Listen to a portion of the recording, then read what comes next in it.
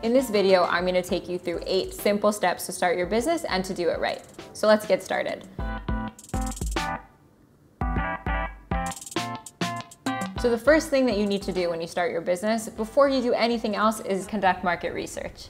Know who your market is, know who your audience is. So the first way to figure that out is to go over to competitors and just see how they're talking about their own business and what kinds of people are purchasing from them. You can check social media and see what people are saying. Are the comments good or bad? Another way to figure this out is to create your own audience persona, which is to try to figure out who the ideal person is that's going to purchase from your business, who your business helps the most. You can create a poll on social media, create surveys, ask people what they need. That's usually the most direct way to get answers.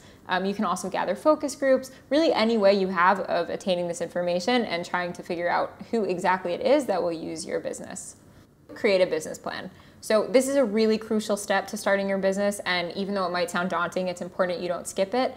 A business plan is basically your vision for your business. It just outlines what it is you want to achieve and how you think you're going to achieve it. For some people, that just looks like a one-pager, which is just a short document with broad goals. Other people, it's a little longer. We created a whole blog post on this, so feel free to check out our blog if you want to know more about this. Make sure you have that down on paper and that it's really, really clear to you what your vision for your business is. Figure out your financial strategy. I know for a lot of people, this is the most stressful thing in the whole world. It doesn't have to be, but it is really important that you do this now because it will only help you later. So a way that I find really helpful is to create a spreadsheet and just sort of lay out what it is you are going to need to fund, if that's inventory, if you need a place for your store, a place to rent, whatever it is, and also how it is you're going to get the money to do that. So for some people, they apply for small business loans and grants. That's a really good option. Another way is to crowdfund. So you can use sites like Kickstarter and get a bunch of people to just contribute to your dream. And finally, you can always just keep your job for a little while and try to save up as much money as you can and be able to fund your business yourself. So you don't need to go to anyone externally for help. Pick a location. So this step is actually more important than people think because it's really important to think about where your target demographic is and make sure your store is somewhere that they can easily reach it. And also it's something to think about is if there are stores nearby that can help you or hurt you. Because if you're near your competitors and you're new on the block, people might not know to come to you. So that's just something to think about. Even if your business is only online, it's still important to know where you're going to host your website and that they have all the capabilities that you need for your business. Dot your legal I's. So this is the paperwork part of starting your business, and it's really, really important to get this out of the way so you don't run into any hiccups later. Depending on where you live, there might be different processes you need to go through in order to start your business. So in the States, let's say that could be setting up a corporation, an LLC. You may need a tax ID number, permits, depending on what it is that you're doing. Make sure that you have done all of the paperwork you need to successfully start your business. Choose an accounting system.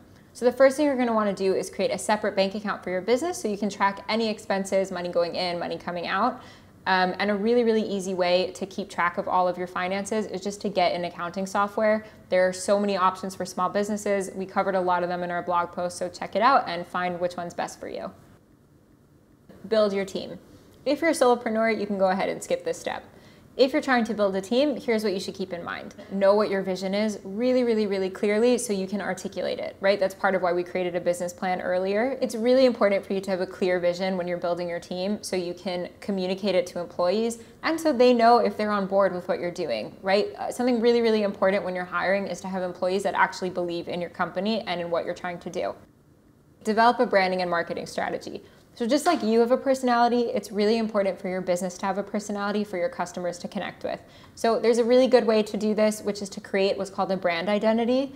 An identity for your brand or your business basically just expresses the vibe that you want your business to have. So if you're fun, if you're professional, whatever you think your customers will most connect with, that's the vibe you're going for. So to do this, you're going to create a logo for your business. You're going to find colors, fonts, everything that you think will best express your brand identity. The next thing to do is to create a website. It's really important for your customers to be able to find you online, regardless if you're an online business or a brick and mortar. So make sure you have that down. And after you create your website, get set up on all the social media channels. That's Facebook, Instagram, Pinterest. Your audience can be a lot of places and you want to make sure to show up where they are. So that's it, everyone. Thank you so much for watching the video. I really, really hope it was helpful, and we'd really love to hear from you. Let us know about your business in the comments below, and I'll see you at the next video.